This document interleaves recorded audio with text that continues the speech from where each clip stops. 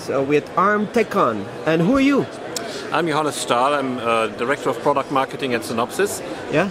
And I'm responsible for virtual prototyping solutions in Synopsys. What do you say? Virtual prototyping. So is that a big part of what Synopsys does? It's a very important part of what Synopsys is doing, because we are helping semiconductor companies to, first of all, get the architecture right for their SoCs, and second, even more important, to get the software done before the silicon arrives. So what are you showing here?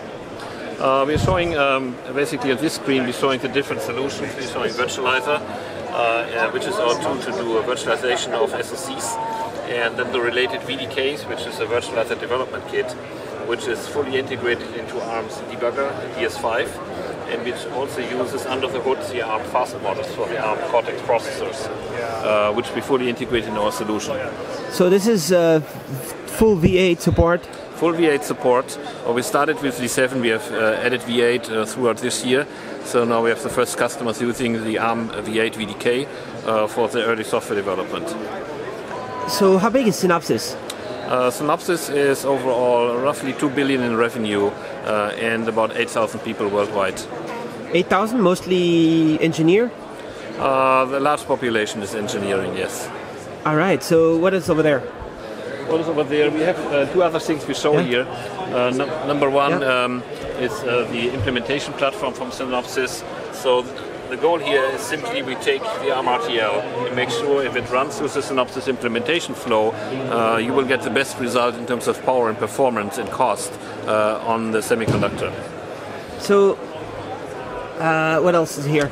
This is all related to the implementation flow. As we move on in the booth here, we see the emulation technology from Synopsys, which allows you to put your entire SoC into an emulator to do final validation of your SoC, including the software.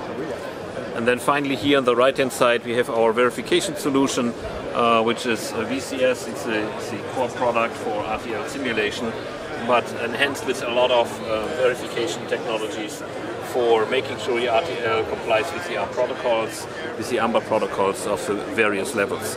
And we constantly enhance that. We just had some more announcements with ARM on that. All right, so what announcement are you talking about? I think we had an AMBER 5 announcement earlier last week, and this week we announced AMBER 4 support for our architecture design on the NSC 400. All right, and on the screen over there? Is that this is the counterpart to the ARM offering. So Synopsys has ARM as an IP company, so where ARM sells the processor IP into the mobile market and other markets, we sell the interface IP, which is branded under the Designware brand, and we are the most successful company in that space. So if you have a USB on any of your devices, it will likely be from Synopsys. USB? Yep. All right. Where's Synopsys going in the future? We'll head it towards supporting more complex design. We're headed to support more complex software development on your multi-core chips, generally taking on more complexity as the ARM partners will design more and more complex chips.